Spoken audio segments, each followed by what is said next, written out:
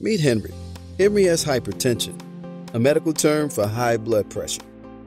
High blood pressure means the force of blood pushing through your body is too strong.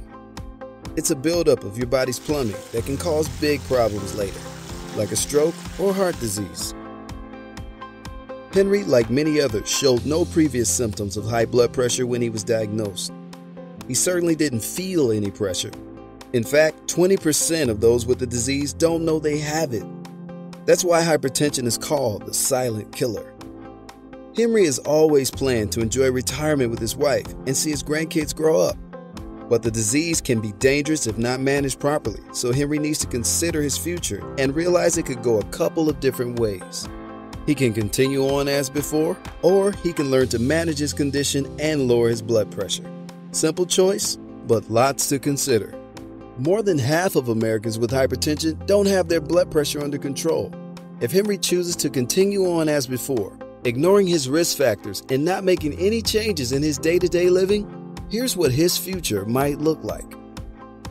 A trip to the emergency room where he might not make it.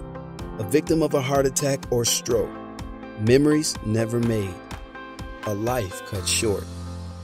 Or Henry could survive a stroke or heart attack and live with a permanent disability and chronic health problems. The memories he makes may be painful. Reminders of minor changes that could have made a difference. Happily though, Henry is making adjustments and seeing results. His blood pressure is dropping and his small changes are having a big impact. First, Henry learned his numbers. With his healthcare provider, they determined an appropriate blood pressure goal. He gets his blood pressure taken at their office and was taught how to use a home blood pressure monitor to regularly take and track readings in the comfort of his living room. Now Henry takes his blood pressure medications regularly, exactly as prescribed. His pills are in a day-of-the-week dispenser right beside his toothbrush. Henry's wife, Eleanor, heard about a smartphone app that reminds people to take their blood pressure meds. Henry's downloaded it and set up his reminder times every day. And he's eating right. Too much salt in his diet makes his body retain water, raising blood pressure and putting a strain on his heart and kidneys. Together, Henry and Eleanor eliminated foods with too much sodium. Eleanor is seasoning their meals with herbs and spices now, so they don't sacrifice the flavor. He's also exercising and making it a family affair. 30 minutes of moderate activity a day can lower blood pressure and manage his stress. Henry is not the gym type, but he is doing more yard work and gardening with Eleanor, going on bike rides with his grandkids, and parking the car at the end of the lot. His daughter even bought him some hand weights that he uses at home during bad weather. Celebrating his success is a great motivator for Henry too. By taking his medication, eating right, and exercising more, Henry has seen his blood pressure lower to 114/76.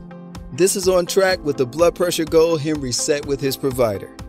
In the past, he might have celebrated with a few drinks, but heavy drinking can damage the heart and raise blood pressure. He knows it's a limit of 2 drinks a day for men and 1 for women. For today's celebration, Henry is enjoying a fancy non-alcoholic margarita. Cheers, Henry! By lowering his blood pressure, Henry chose a lifetime of good health. He has a lot to celebrate. He'll get to see his grandkids graduate from high school and college, watch his son get married, and enjoy retirement with Eleanor and the rest of his family. You can enjoy a lifetime of good health too. Visit MeasureUpPressureDown.com to learn how to measure, monitor, and maintain your blood pressure.